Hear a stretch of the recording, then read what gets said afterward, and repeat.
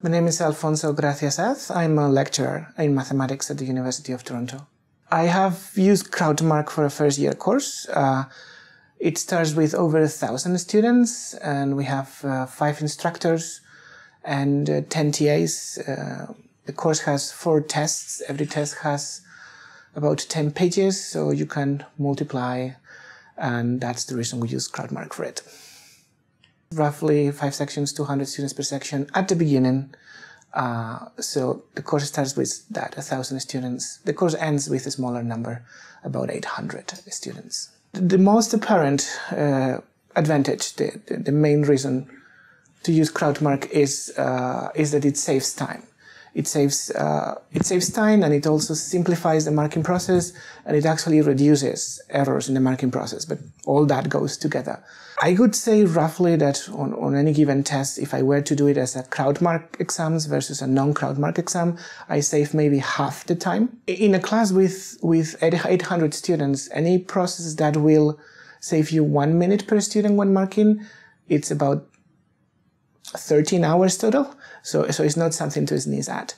So Crowdmark allows us to save time by removing all the parts of marking which are not marking, but it also makes the process simpler, since not all the markers have to be in the same room at the same time. They don't have to exchange papers. They can mark in parallel the same papers at the same time. And it also reduces errors in the marking, because in the traditional way we mark a question, then we have to copy the numbers somewhere else, then we have to add them, then we have to introduce them in a computer. And when you're doing this for 1,000 students, if it's a human doing it for 1,000 students, there is bound to be a few errors. Every course I've ever graded, every mega course like this I've ever graded, we've made errors when tallying numbers. With Crowdmark, there has never been an error, of course. For the students, one thing they love is that they can get their results, the results of their test, immediately via email. The process of returning 800 papers to 800 students traditionally is not a simple one. Imagine alphabetizing this big pile and then returning to a lot of students coming at different times, and papers are always lost and students are always claiming the paper late or whatever.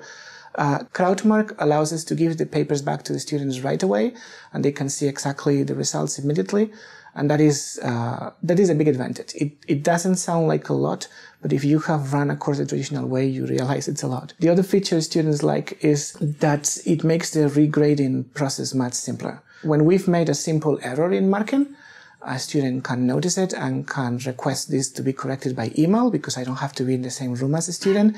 We don't have to have the physical paper. And that is much simpler to do.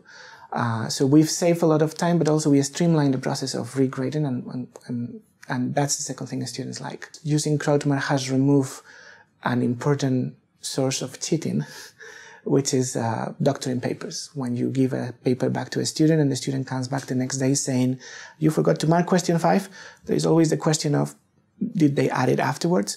And the fact that we don't have to worry about that also doesn't put us in an adversarial mood with the student, which is a good thing.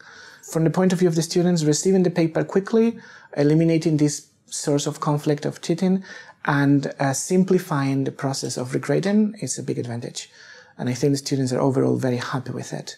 But there is yet one more reason I particularly like Crowdmark, which was not apparent to me until I started using it. And that is that Crowdmark allows me to create better tests.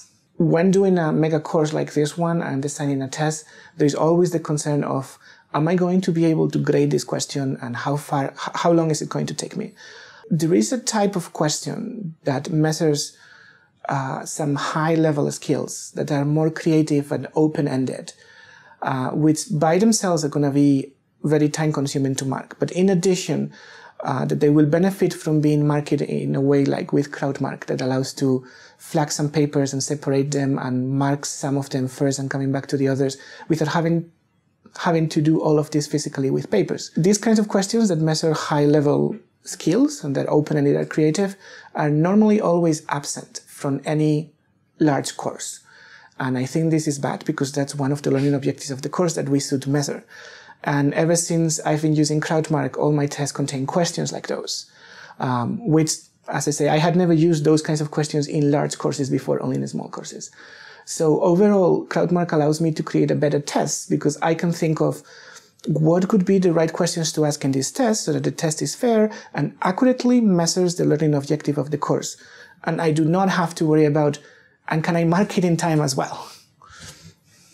Normally, my TAs, my markers, and my instructors and myself, I guess we are all heavy computer users, so we like to use keyboard shortcuts, and we like to use all the features in there. I've heard from some people at Crowdmark that some users actually don't like to do this.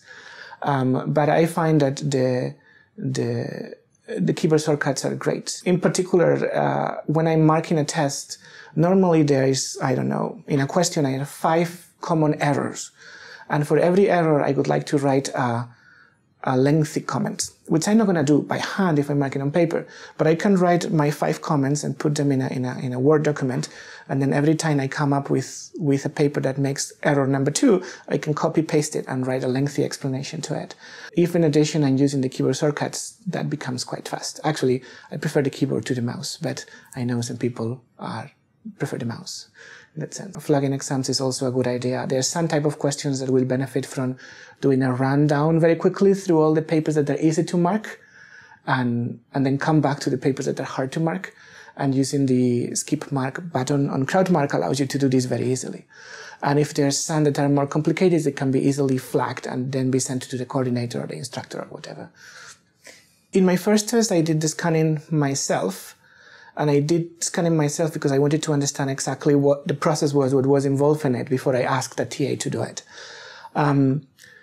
It's not fun, but it's also not fun to alphabetize paper or to enter 1,000 numbers on a computer screen.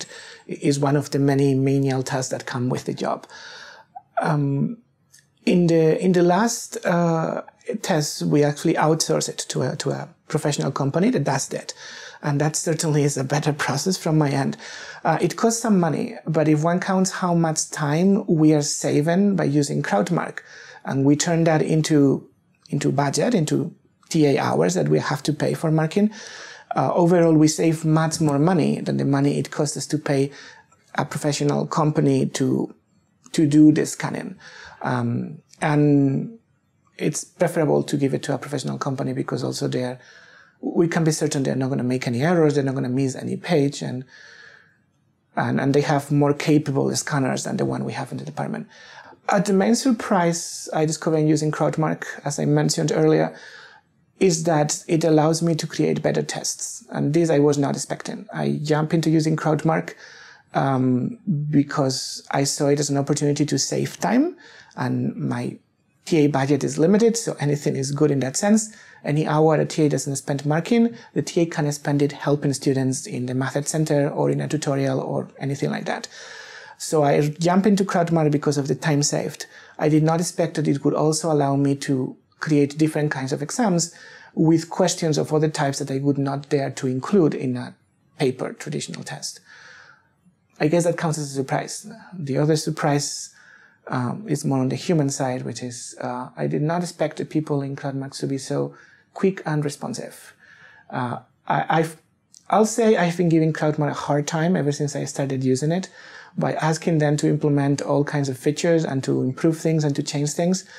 And they've put up with that very well, and they've been implemented all the things I've been asking them very quickly.